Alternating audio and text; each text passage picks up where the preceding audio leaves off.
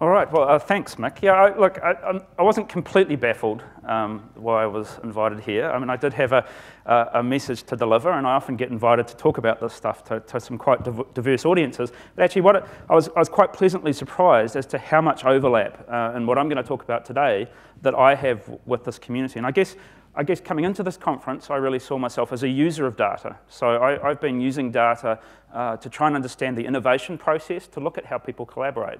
But actually, sitting through some of the talks yesterday, I can see how some of the skills that are being developed in this community and some of the challenges that you guys face in preserving data are the same sort of things that us in the science and innovation community, we face as well. So at the end, I'm gonna ask for help. I'm gonna try and tell you what I'd really like. And then see if anyone's prepared to take me up on that challenge. So I work at the McDiarmid Institute for Advanced Materials and Nanotechnology. I'm a theoretical physicist, but I can assure you there won't be any equations today, or at least I think not. But there will be a lot of data. So I've been using data to try and understand how people collaborate and to understand things about the innovation process. And I've just got a plot up here and a diagram up here on my title slide, and I'll tell you what that is in more detail in a while. But we've geolocated all the people in New Zealand who filed a patent with the Patent Cooperation Treaty Office, and then we've looked at collaborations between those people. So we call this the innovation ecosystem map, and it's become a bit of a cliche to talk about innovation ecosystems, and you'll hear our ministers and a lot of our public servants talking about innovation ecosystems. And I will try and make that analogy a bit more precise as part of this talk, and I'll try and understand why even a theoretical physicist, right, we're fairly hard-bitten, equation-driven people, why even I think it's worth calling it an ecosystem. Okay, so I don't know, I know a lot of people will be from overseas, but if you're a New Zealander, you would have heard the news on Saturday that Sir Paul Callaghan passed away. Paul had been battling cancer for 2 years. He was a close colleague and friend of mine, and he actually motivated a lot of the work that I've done that I'll be presenting as part of this talk. And he was one of the greatest New Zealanders, and certainly one of the greatest New Zealand scientists, and probably actually the greatest New Zealand scientist that did all their work in New Zealand. And it's a great tragedy that he's passed away. He was only 64, so he still had many active years in him. But one of the things that Paul did that made him stand out as a scientist was he really thought about the role of science and innovation and technology in New Zealand, and in particular the role that it could play going forward. And one of the things he was worried about was the types of things that we do in New Zealand. And this is sort of a typical Paul Callaghan headline. Kiwis choose to be poor, laments top scientists. So he was often quoted saying things like this, and he was thinking about the types of things we do in our economy. So I'm going to start my talk with a few slides that I've borrowed from Paul, partly as a little bit of a tribute to him, but also because it actually motivates some of the things I'm going to talk about. And so I just want to explain what he meant by "we choose to be poor."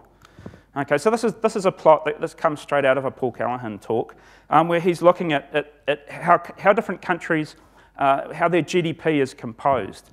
Right, so you can think of this this is a chart that breaks down GDP essentially into a productivity measure. So on the bottom axis we have the output relative to the OECD average per hour worked. And so that's a measure of productivity on the bottom, and then you have how hard you're working. So how many hours per capita people in different countries are working. And perhaps not surprisingly, we all know the French like to take good long holidays, right? And the French are way over on the extreme lower right-hand side. So that and they do disappear for August. It's very hard to find a French colleague in August, and they take good long holidays, and they're a bit more concerned about the finer things in life than working hard. But it's quite surprising to see the Germans are down there as well. I guess if you've ever been on a Mediterranean beach, you know that there are not many Germans in Germany working hard. A lot of them are down getting a suntan. And then we have countries that work a lot harder, but perhaps have lower productivity. So we've heard about Greece of course, and they're having terrible economic problems. But then it's interesting to put New Zealand on this plot. And we're over, we're almost the complete opposite of the French. We work very, very hard. So when New Zealanders go overseas, they're very highly valued employees because they're known as very, very hard workers. But you'll also see that we're not working very productively, right? So we spend a lot of hours in the office or in the factory or on the farm, but we're actually not working very productively. And this was something that of course, concerns a lot of people, but it was something that Paul was particularly concerned about and has spent a lot of time thinking about. So now, let's look at why. What is it that we're doing, right? So we're obviously not being very productive by OECD standards. So what is it that we're actually doing? And so here's another Paul Callaghan chart where he's looked at the revenue per employee for various industries. Okay, and here we have on the bottom axis we have the FTE of employment, right? So this is how many people we have working in a particular industry, and then we've got the revenue per person in that industry, and our GDP. That's the dotted line. So if we were all doing the same thing, we'd all our industries would sit on that dotted line. And so of course we all know how good the wine industry is, right? We're constantly told how good our wine is, and our wine is very good. But actually, for every worker that enters the wine industry, we're actually our GDP goes down because wine is not a very productive industry. It's especially a lot of our wine has become a commodity essentially. And the other thing that you'll hear people talk about, well, wine and tourism. And again, every time we add workers to our tourism sector, again, our productivity goes down. And you'll see that we have an awful lot of people working in tourism. So wine doesn't have a huge impact on our economy. Even though it's not very productive, there's not too many people working in it, but tourism does, and tourism is one of our biggest sectors, but actually it's a very low productivity industry. And actually you'll hear people talking about food manufacturing, and so actually that's about the average. So when we're producing food products to sell overseas, that's essentially, we're working at the average of our GDP per capita. But of course we have to do some stuff to make up for the fact that our tourism industry is very low productivity. And one of the industries that essentially keeps New Zealand afloat is the dairy industry. Okay, so you'll see that the dairy industry is actually very, very productive in terms of output per worker.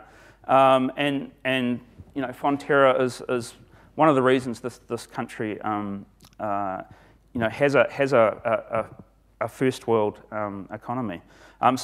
So the next question you might ask is, if we want to lift our productivity, should more of us get into dairying, right? Should we be moving dairy cattle down Courtney Place to have them graze on the waterfront somewhere? And the big problem is, of course, that we've actually hit some of, one of the things about dairying is it's very land intensive and water intensive. And so actually we're starting to hit some of our environmental limits. So if you want to look, say, you'll hear our politicians talking about raising our GDP to Australian levels, then we essentially have to quadruple our dairy industry. And at the moment, our environment's struggling under the strain already, and that's not something we can do very easily. So what are our options? And actually, what comes in as one of our good options is manufacturing, in particular high-tech manufacturing. So in fact, our manufacturing industry is actually very high productivity relative to a lot of the other things we do in our economy. And if you look at the things that we export, then actually that's even higher productivity. And some of the real success stories are things like Fisher & Paykel Healthcare. I don't know if you've heard of Fisher & Paykel Healthcare, but they're one of our high-tech industries. Very, very productive. They have a revenue per employee of almost $300,000. They make respiratory humidifiers and devices for the medical industry. And so Paul's point of view was that we need more Fisher & Paykel Healthcares. Okay, and of course they're based on a lot of technology. There's an awful lot of technology that goes into what they do. I mean, if you ever get a chance to go visit their factory in Auckland, it's a fantastic place to go. It just looks like the future has arrived in Auckland. You have these big massive open plan offices with engineers sitting there working on products, and the engineers can actually watch the products that they've designed sort of pop out on the conveyor belt and go off to be packaged. It's a fantastic place if you ever go to see it. So we need more industries like that if we want to raise our productivity without sacrificing our environment. Okay, so you know, we need to innovate, right? We need to come up with new ideas, new technologies in order to boost our productivity.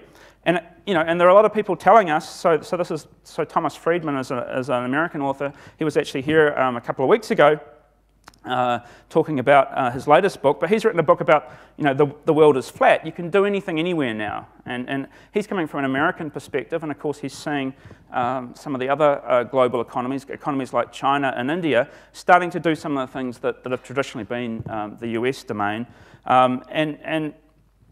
And so, you know, on the face of it, right, we should be quite optimistic in New Zealand because we're being told that you can do anything everywhere. Only it's not that simple. And this is a plot of patents per capita. And so this is the number of patents. These are triadic patents. So these are patents filed in the US, Japan, and Europe per million population. And actually, it doesn't look very flat if you look at this plot. And unfortunately, New Zealand's in the flattest spot, which is actually the not very innovative spot. And it's countries like Switzerland, Japan, the Nordic countries, and Germany that actually dominate the patents per capita. And New Zealand's is just not up there, right? We're not innovating. And so I've been asking what it is that you do need to do to innovate. And so the world certainly isn't flat when you start looking at patents. So what is it that is going on? Well, this is where the data comes in. So I'm a theoretical physicist. You know, it's all very well to talk about innovation ecosystems and sort of wave your arms. I want some equations and I want some data to look at. So I've been looking at a number of data sources, and of course these are digital data sources that I can get hold of. So the first thing I've been looking at is patents. So we saw a plot. You know, I've shown you a plot of patents from the OECD.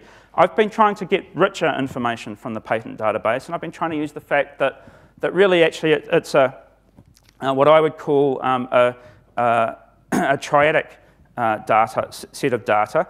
There are the patents themselves that you can look at, and of course the OECD just counts patents and divides by the total population.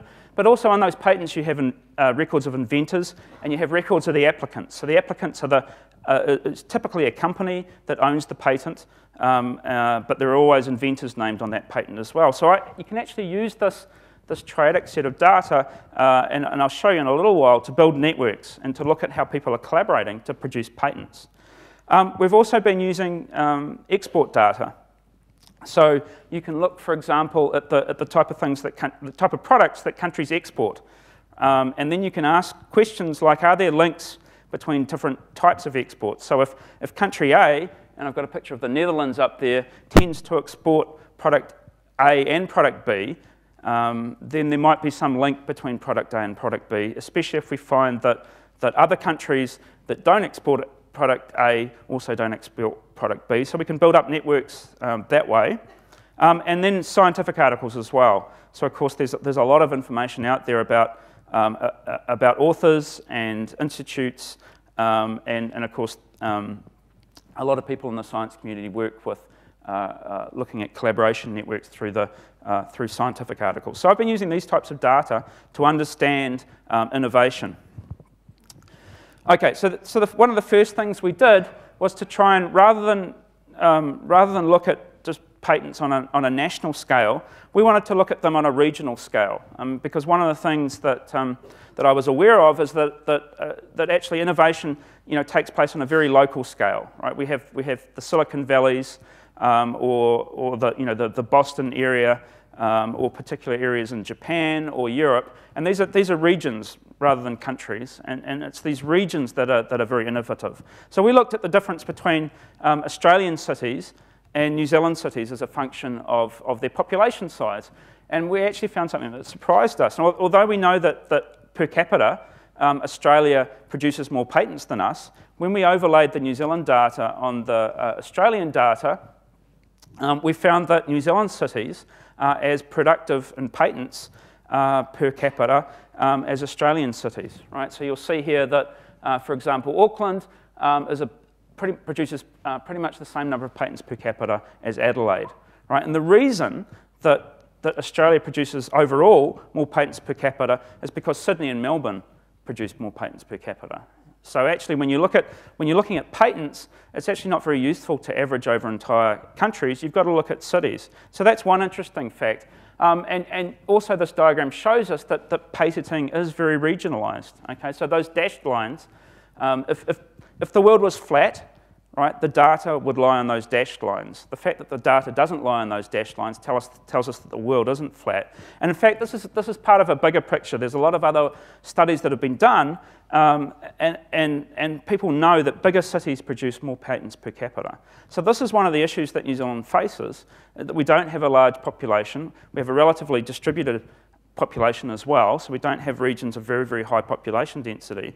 And it's these regions that are particularly creative and tend to produce lots of patents. So why might that be? Well, I can't give you the complete answer, but one of the things we've found is that actually people are better connected in bigger cities. Okay, so we often, especially in Wellington, we often talk about there only being 1 or 2 degrees of separation. Of course, we have a cell phone company that whose marketing is entirely based on the fact that there are only 2 degrees of separation between New Zealand. But actually, what we find is that in bigger cities, people are better connected. So this is my first network diagram I'm going to show you. And what we've done is we've taken scientific articles and we've taken a particular snapshot. In this case, we looked at scientific articles that were published in 2009, and then through co-authorships, so through people co-authoring papers, we built the network of scientists in these different cities. And so, for example, the big blob, it's too hard to present very well, the big blob sitting up there on the top left, that's Auckland as represented through its scientific publications. And you'll see there's a big cluster in the middle. That's the people, that big cluster in the middle are the people that I can connect through scientific publications. And actually that represents about 70% of the scientists in Auckland I can connect through scientific publications. But what's interesting is that as I go to the bigger cities, so as I move to the left, to the right on this diagram, actually people become more connected. So what's going on, again, is that in bigger cities, we have more collaboration going on. So cities actually facilitate collaboration, and I think that's partly just because of the increased population density, but also because people can become more specialised. Right? If you're in a bigger city, you might tend to be in a bigger university or a bigger research institute. You can have more specialised skills, and that actually makes you more useful as a collaborator. And so people in those environments are more collaborative. Okay, so now I want to move on to a slightly different perspective. I want to talk about ecosystems, and we'll eventually come back and start looking at collaboration again. But let's just explore this innovation ecosystem analogy. Okay, so to a physicist, right, that plot is an ecosystem. Okay, of course, occasionally we do go out wandering in ecosystems ourselves, right? We don't just look at it from a data point of view. So I've got a few photos to help you, but this is a plot of the distribution of biomass in a forest. Okay, so over on the far left, right, we've got the big, the totara or the kauri trees, right? So they're very large plants. They've got a lot of biomass, right? But there aren't many of them.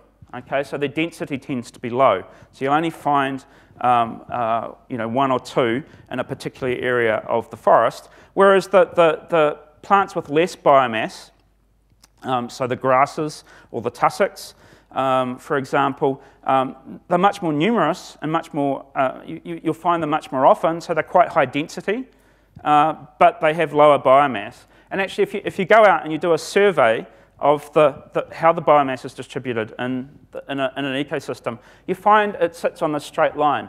Now this is a log-log plot, okay, so this doesn't mean there's a linear relationship, there's a nonlinear relationship here, but in fact you get this nice straight line out.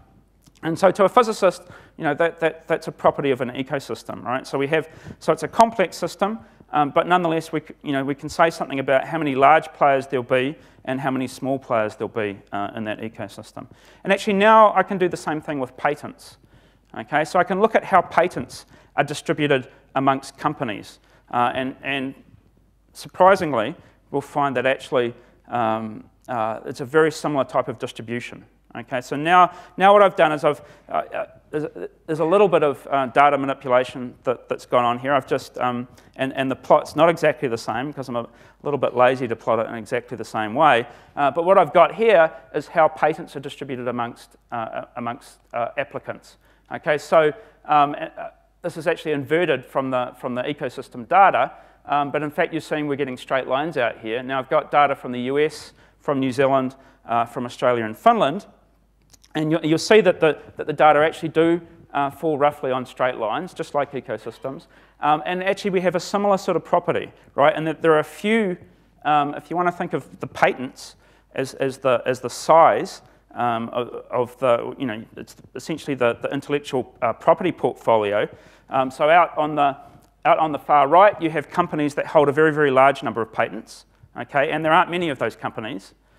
Whereas over on the left, you have companies that hold, 1 or 2 patents, and of course there are lots of companies that hold 1 or 2 patents. So actually, there's an exact analogy between the real ecosystem, right? If you to go out into the bush and count plants and their biomass, or if you go out and you look at how patents are distributed amongst companies. So actually, there's a lot of similarities that are between the two systems. And in fact, you can go on and you can ask a lot of questions that a biologist might ask about a real ecosystem, and actually you find very similar answers when you're looking at innovation ecosystems.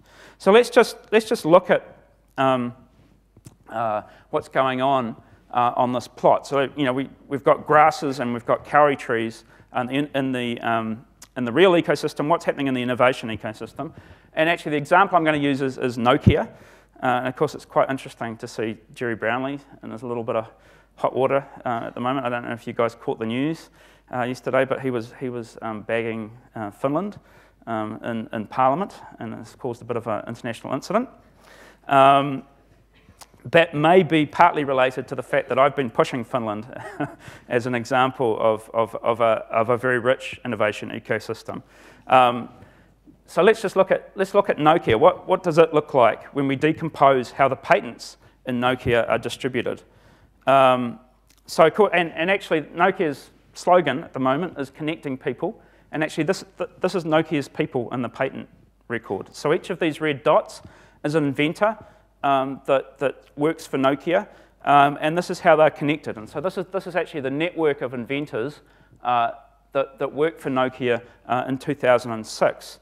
And this is just the inventors that we can connect together. And you'll see it's a very, very rich, dense collaboration network. And there are about 1,300 people in this plot. And it's a very highly connected network of people.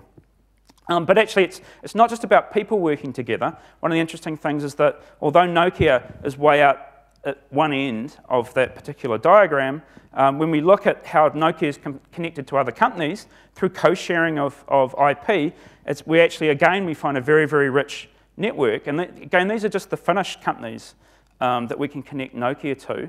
Nokia is sitting over here in the yellow dot. Actually, it's coming out in green on that screen. So Nokia is over there, and that first ring of companies are the companies that Nokia directly shares IP with, so there's about 50 of them. But then we can go out, and you can see that there's a very rich network of IP ownership in Finland. And so the message is actually that although these big companies are at one end of the innovation ecosystem diagram, tend to dominate and tend to be the companies we think about, they're actually embedded in a very rich ecosystem. And there's obviously an enormous amount of collaboration going on, not only within the companies. You can see there's a very large group of people that contributed to the intellectual property portfolio of Nokia, but there's a huge number of companies that also contribute to that intellectual property portfolio. So collaboration is a key part of innovation. I just want to go back now and let's have a look at the other end. So Nokia is one of the big trees in the forest. what's going on at the other end? Is there anything interesting to be found there? And actually, I'm going to go to the US now and look at some of the look at a network of companies that work in the US. One of those companies is a company called Intuitive Surgical. They make medical robotic devices. So these are the sort of devices that can perform robotic surgery. And they're a really interesting company, partly because they've got a New Zealand link. So this is their chief scientist, Catherine Mower, and she's actually working with one of their robots there, and she was actually born in New Zealand. But they're really interesting, partly because they're embedded in the biggest network that we've found.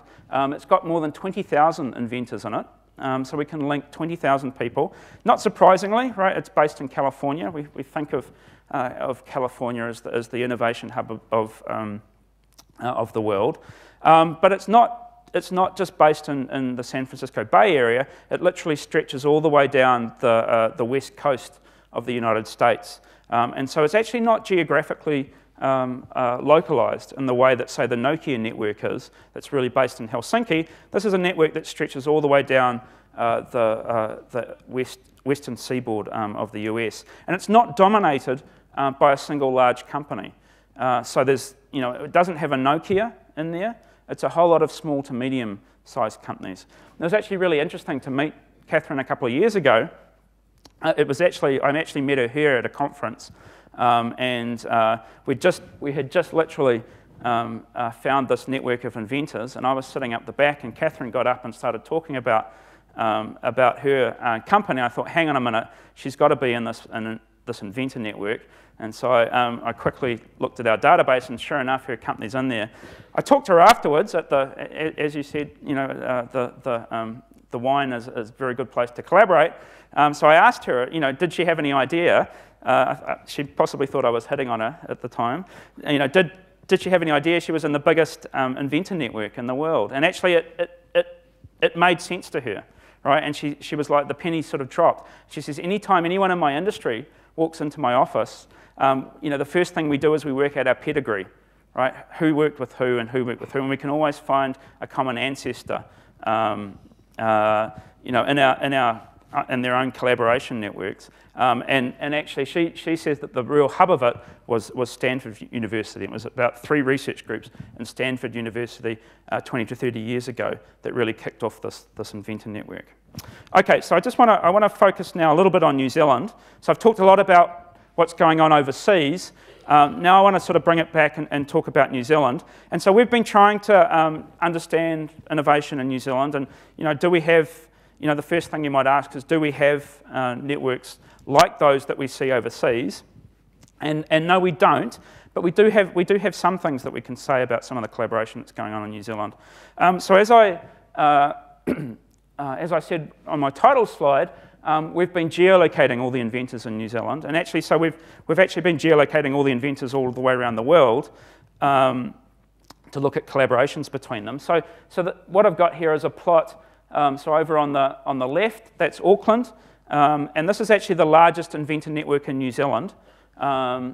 That's what I've got on the centre there, and on the left, I've just zoomed into the component that's in Auckland.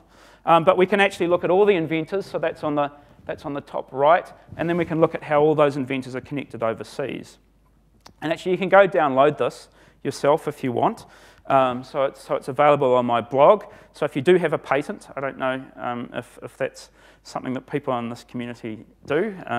If you're out there patenting algorithms, you could go see who you're connected to on my network map. And just to, let's have a look at this largest connected component. What is it? Well, it has 450 inventors, so there's 450 people. There's probably more. This is data that we took up to 2009. There are 14 companies, New Zealand companies in it, 4 Crown Research Institutes and 3 universities. And it actually, we talked about Fonterra before, and Fonterra's in there. So Fonterra, a number of the patents you'll see people working in Palmerston North, in the centre of the North Island. And so they are working for Fonterra. Also Massey University, of course Massey University is just across the road, so it's good that these 2 organisations collaborate, so that's nice to see. AgResearch, right, that's our big Crown Research Institute that's involved in doing research for the primary sector. So it's very good that they're involved. University of Otago, well, AgResearch also has one of its big research centres down in Dunedin. So it's good to see that they're collaborating with people in the University of Otago. Industrial Research Limited, now that's a bit weird because these are the guys that are working with the manufacturing industry. So that's a little bit unusual. But then also Fisher & Paykel Healthcare is part of that network. So I have no idea what the connections are between Fisher & Paykel Healthcare and Fonterra, but they exist. Then Neuren Pharmaceuticals, the Mulligan Medical Research Institute, and then you can actually connect, if you go look offshore at who the industries are that these businesses are connected offshore, it's the pharmaceutical industry. So that's some of our biggest linkages. You'll often hear people talking about trying to make a sectoral analysis. They'll be trying to talk about how we need to invest mainly in research and technology in our primary sector, but actually this diagram shows it's a much richer picture than people would realise. Actually, there's a lot of disparate organisations in New Zealand that are sharing skills and knowledge between themselves through this innovation network. Okay, so I want to talk briefly just about something. I'm not going to dwell on this for very long, but it's kind of a really interesting thing that we've been doing recently. There was a collaboration between some physicists and some economists at Harvard and MIT, and they've been looking at the relationships between products.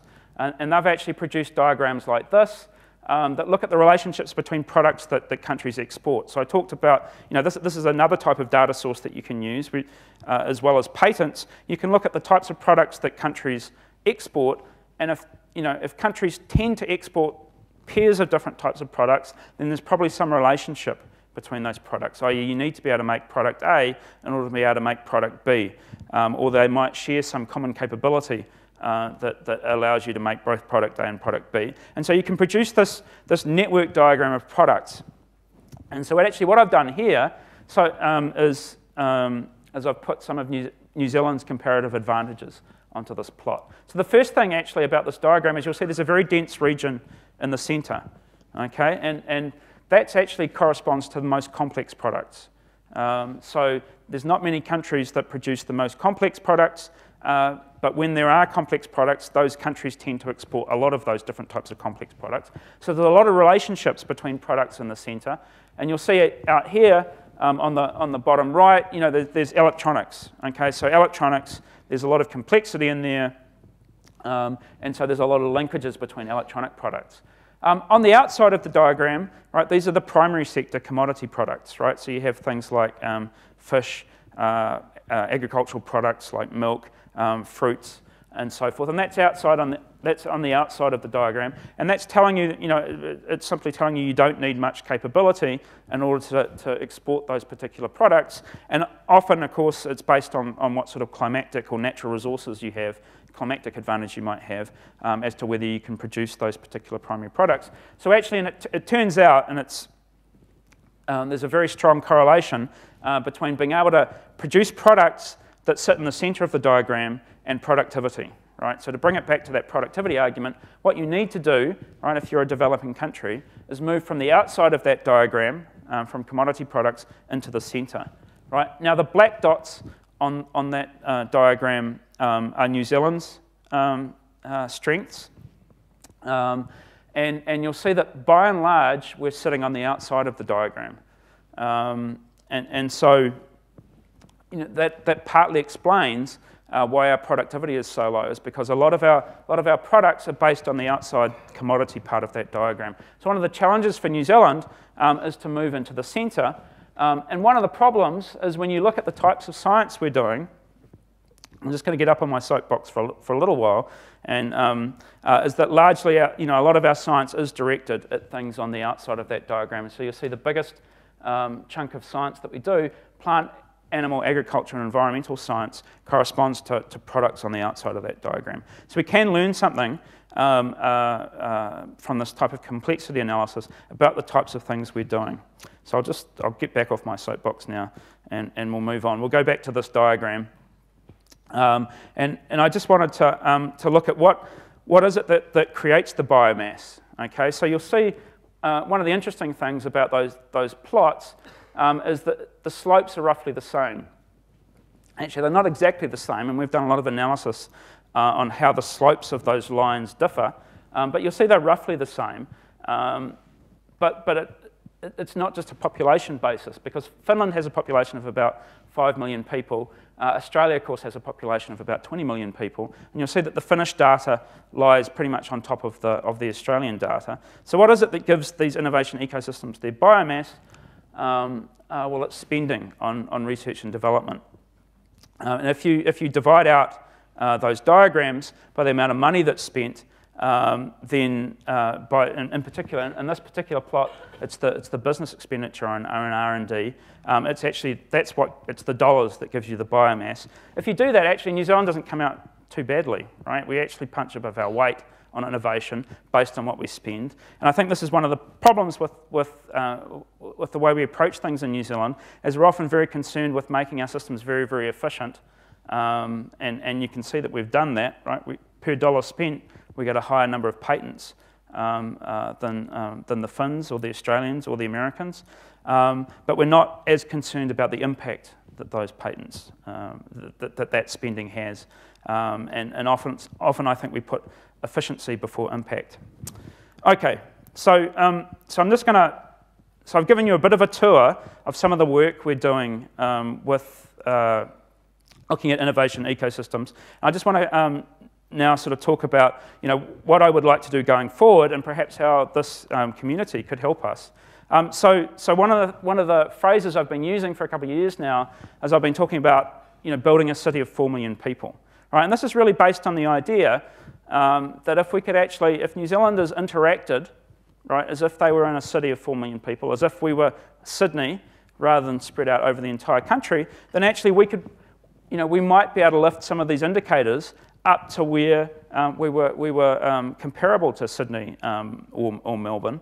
Right, so we could lift if we could interact as if we were a city of 4 million people, we could lift our GDP, lift our patents per capita, and of course part of the clue as to how to do that is how to collaborate as if we were a city of 4 million people.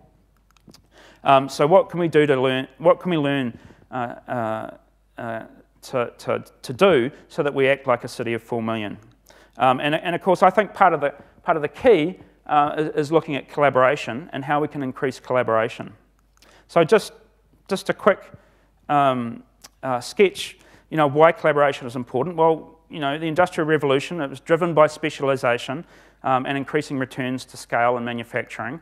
And actually knowledge, the revolution that we're going through at the moment is being driven by similar effects, right? People are becoming more and more specialised, and a scientist these days, takes from university, it might be about 15 years before you're operating as an independent scientist from high school, through your university education, through your PhD, and through your postdoctoral fellowship. And so actually, in response to that, to this increasing specialisation, we're finding we're having to work in bigger teams.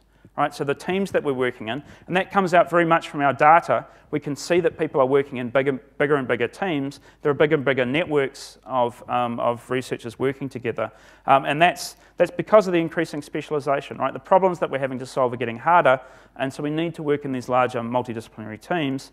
And as a small country, right, we need to figure out how to build these teams across the country. And so we've got to embrace open research and data exchange, and we have to do this not only between our institutes, between our government departments, but also between our companies, and our regions. So I'll just very quickly, there have been some experiments down this line, and one of the reasons I got very interested in this is that, of course, the organisation I work for is exactly one of these experiments. We're one of the Centres of Research Excellence with the McDiarmid Institute up in the top right there, and we're a distributed research institute. So we're actually distributed around the country. Although we have our headquarters here in Wellington, we have researchers in Auckland University, Massey University, Wellington and Christchurch and Dunedin. So we're actually distributed across the country. And we've actually been able to do this. We've been able to build this knowledge network of people interacting. And so this is based on our scientific publications. And so we were created in 2002. And you can see that we consisted of a sort of rather disparate group of people. There was collaboration going on, but actually, you know, after 6 or 7 years of funding and actually working together as a group and using a lot of tools for collaboration, we've been able to greatly increase the level of collaboration between the researchers in New Zealand. So there are experiments out there that have worked, that have put together these knowledge networks from around the country to build something that has scale and increased impact. So I'm just going to sort of finish off with my wish list now as to what we might do, and talk a little bit just briefly about the sort of things I think this community could help us with. So first of all, I mean, I think there's actually needs to be a culture change in New Zealand. I think, I work in the innovation system, and I quite often have to get into IP negotiations with the companies or the organisations I work for, and actually it's very, very hard. I think New Zealand as a country, our organisations and our institutes are too keen to retain control of their intellectual property. And I think that means we waste a lot of our intellectual property. The intellectual property is not sitting where it could be best be used, and we're not embedding that intellectual property properly in our innovation ecosystem. So we do need and it's really pleasing to hear the same messages coming from this community, that we need to collaborate in order to have more impact. So I think that's something that message has to be gotten out to the rest of New Zealand as well. And so you guys can help do that job. Also, one of the things that comes up, and this comes up constantly, and this is related to why I think big cities are more productive, is that people need to find other people. Okay, it's very hard in New Zealand to find out who's doing what. It's surprisingly hard. And of course, if everybody's working sort of in CBD Sydney, it's a lot easier. You might bump into the person you need to know having coffee. But in New Zealand, it's actually very, very difficult to find out what's going on. So there are some tools. So this is one of the reasons we've released this tool and just giving it away, is to help people find other people. But I have to say, some of these pictures look good, and it's quite fun to do the Google Earth flyover of all the inventors in New Zealand, but it's not yet a tool that is really much use for finding people with particular skills or particular bits of expertise. This is something that's come out of MSI, and gosh, I don't know if there's anyone from MSI here today, but it'd be really great if MSI went and talked to some people in this community about making digital records available. MSI have a database of all the funding they've ever given out to organisations or to individuals, and you can go search it, but it's very, very hard to get at the sort of information that I think people really need to know. Right? You can work out how much money was given to an organisation over some period of time, but it's very difficult to work out what that organisation did with that money. Were there any skills gained? And so I think actually we've got to get, especially when we've got public spending going into organisations, the information about what impact that public spending had really should be available to everyone, and we're not making it available to people. I mean, there are tools out there. So in the scientific world, right, there's a lot of companies that will sell you information about who's published what, and there's even stuff that's starting to become available in the open. So Thomson Reuters have their Web of Science, the Elsevier Publishing Network have Sciverse and their Scopus search engine, and now there's Google Scholar, right, and this does allow you to search for people who have published in certain areas, but it's a long way from allowing you to find that person you need in order to collaborate with. And then, I think also ideas need to find other ideas, okay? And I think this is probably where you guys and the sort of thing that you're doing, and a lot of the talks that I've been seeing from people, if those tools could be more widely deployed in what we're doing, and it's not just about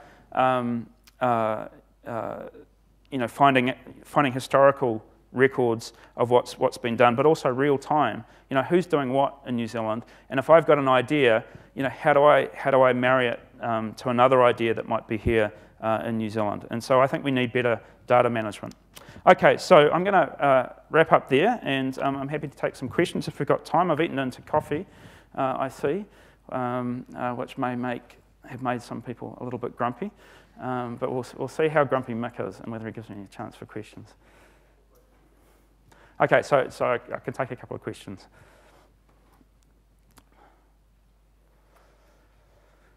Yeah. Actually, just on have you guys doing any work with Jeffrey West and their team? So we've had a little bit of interaction with Louis Betancourt, who's at the Santa Fe Institute. So I'm not working directly with Jeffrey, but indirectly.